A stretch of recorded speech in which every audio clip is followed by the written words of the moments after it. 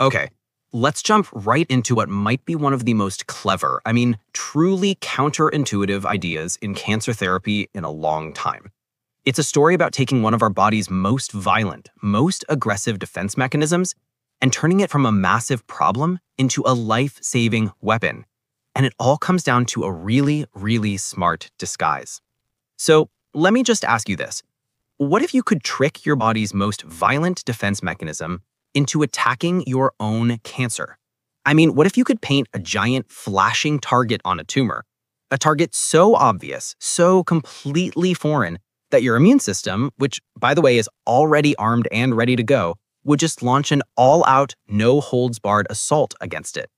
We're not talking about teaching it something new. We're talking about unleashing a power it already has. So researchers have this really cool nickname for this approach, the Circe strategy. Now, if you remember your Greek mythology, Circe was the sorceress from the Odyssey who, turned Odysseus's men into pigs. And believe it or not, that is exactly the goal here. It's a bit of biological sorcery to make cancer cells look to our immune system just like pig cells. And the results? Well, honestly, they're just stunning.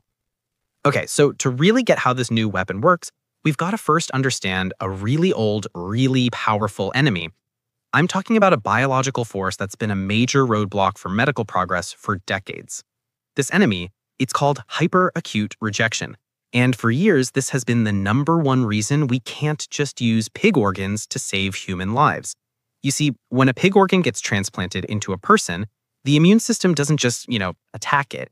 It annihilates it. We're talking minutes to hours and it's gone.